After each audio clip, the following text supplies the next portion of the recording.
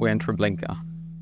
There was a Camp Treblinka 1 built here in the year of 41.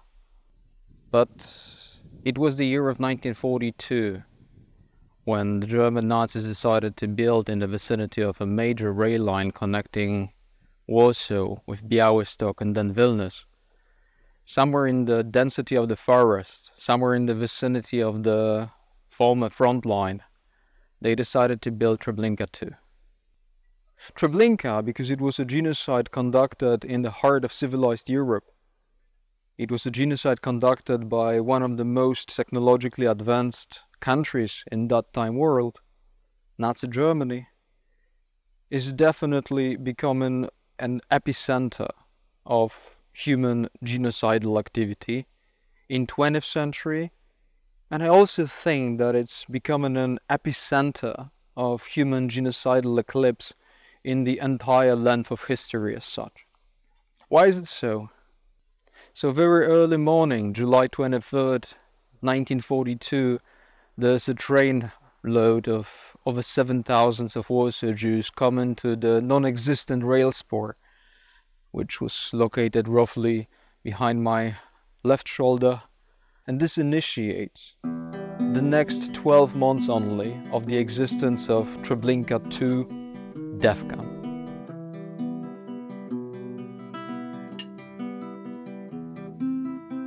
This 12 months, even in the time span of World War II, is becoming the most murderous 12 months during the war and during the 20th century experience. Treblinka is already the third German Nazi extermination camp built within the so-called Aktion Reinhard. So it's following the experiences gained in Belzec, in Sobibor, and then from July 42 Treblinka. But it's also following the experiences that were already worked out and gained in the fourth immediate death camp or death center called Chełmno in central Poland next to Łódź. But it's also following the earlier experiences that were collected in the running and perfecting and the best possible practice in the place called Auschwitz-Birkenau, later on also Majdanek. So Treblinka is pretty much common in the very last phase of perfecting the technology of murder. And yes, only in this site, within the next 12 months following the 23rd of July 1942, up until September 43. In early August of 1943, an act of utmost bravery happens in Treblinka. There's a couple of hundreds of Jews that are here are managing to organize a revolt. A couple of hundreds of them are trying to run. A couple of dozens of them are successfully escaping the territory. By November 43, the camp is non-existent. By November 43, there's not a single trace of anything remaining here of the camp physicality. So we are talking about roughly 12 months of a murderous operation in which an estimate is in between 800,000 to 900,000 of Polish Jews.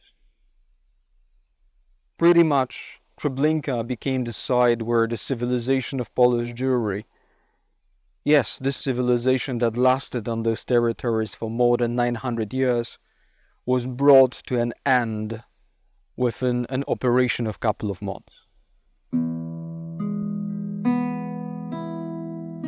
This is an aerial picture of the territory of the former German Nazi death camp Treblinka 2, taken by the Allied plane in September of 1944, roughly a year after the German Nazis finished the mass extermination of close to 900,000 of mostly Polish Jews at this site. And in late of 1943 they decided to deface and erase any structure in an attempt of denying the existence of Treblinka. The death camp of Treblinka existed for a little bit over 1 year, and this picture has a map or drawing, which is showing you the 3 prime sections of a camp like this.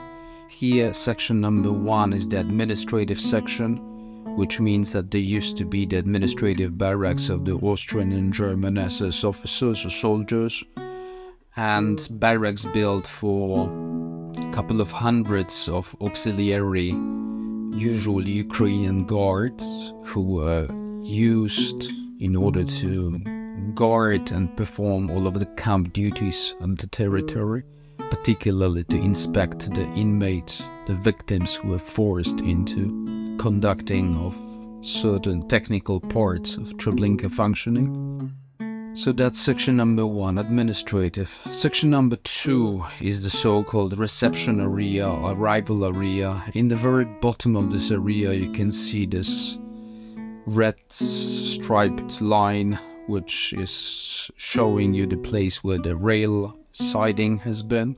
A rail siding into which at any time 20 rail cattle wagons can be pulled in.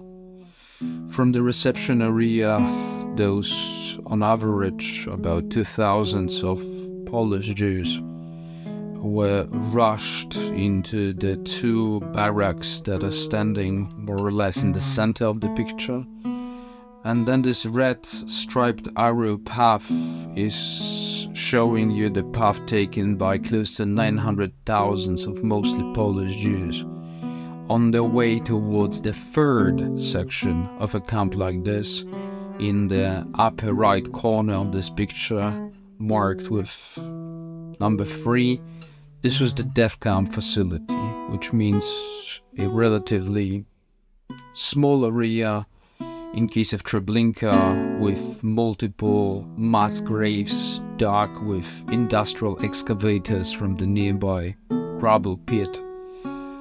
And those 2 X's that you can see in the middle of the section, the smaller one in the center of death camp was the gas chamber number 1, existing from late July of 1942 into September of 1942. The bigger X is of a larger, much more efficient and scale-oriented gas chamber, which is marked with this clearer visible X. From this point, this section will become at first the burial place of, by December 1942, over 700,000 of Polish Jews. By summer of 1943, when the camp is gradually decommissioned, close to 900,000 of Jews.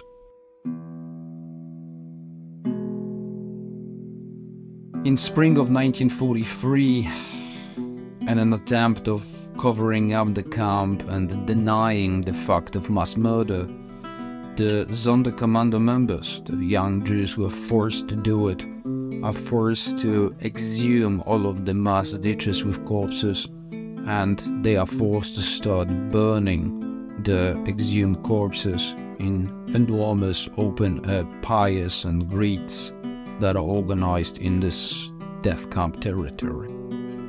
In summer of 1943, there are no more Polish Jews to be murdered in large numbers. Those who are still alive are only alive because they are economically vital and abused in the German Nazi slave labor system. So Treblinka can be decommissioned. Treblinka is erased from the territory